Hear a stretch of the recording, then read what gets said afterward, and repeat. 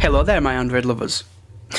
So then, what I'm going to do a lot of videos of the Galaxy Nexus similar to what I did to the Galaxy S2. Everyone seems to be happy with those, so I'm going to do something similar-ish. So I'm going to give you a quick hardware tour now.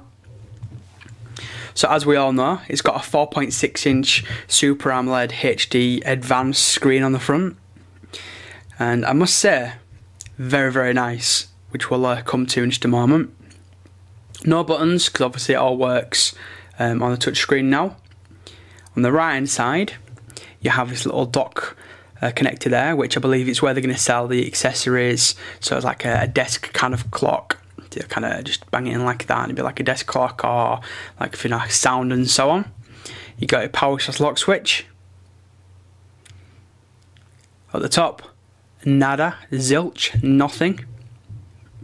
Going to this side here, the volume rocker, which isn't nice. It's a little bit lower than most phones are. They're normally about, a little bit further up. This is nice, down there. So when you have got it, there's no kind of reaching up. It's just there for you, which I think's pretty cool. Onto the bottom, you have your micro USB, which obviously works as a HDMI out. You got a microphone port, and you have your headphone jack. Very nice indeed. Jumping onto the back. So as we jump onto the back, you have your 5 megapixel camera, which is capable of doing 720 and 1080p video.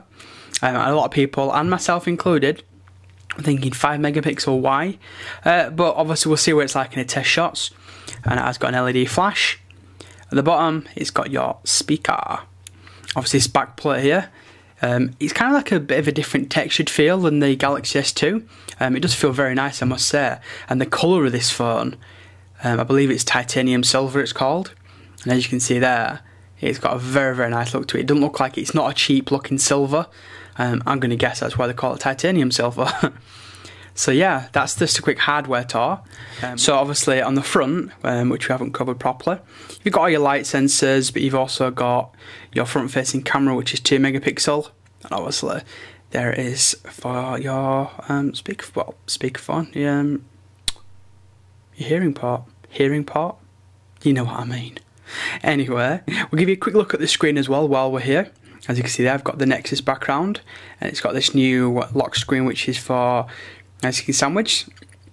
What you can do, you can go that way to the camera, or you can go this way to unlock. So we'll unlock, and as you can see there, it does look pretty damn spiffy, doesn't it?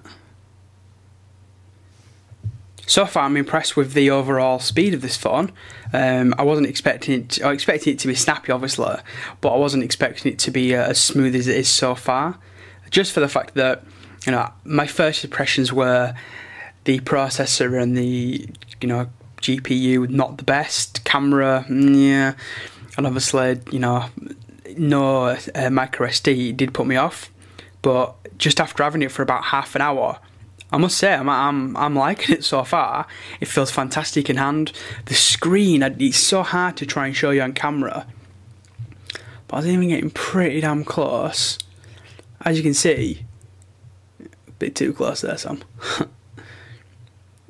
It just looks absolutely lovely. It looks fantastic. I'm very, very impressed with this screen. It's a major plus point. One tip of advice that I will give you, even though it's a hardware one, is the first thing you want to do if you're used to using Android is put in settings on the front of it. If you don't, you'll be confused, because so far I'm finding it confusing not having a menu button.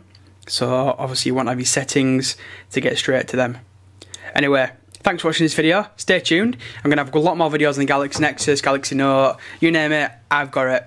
I'll do it. Cheers. See you next time.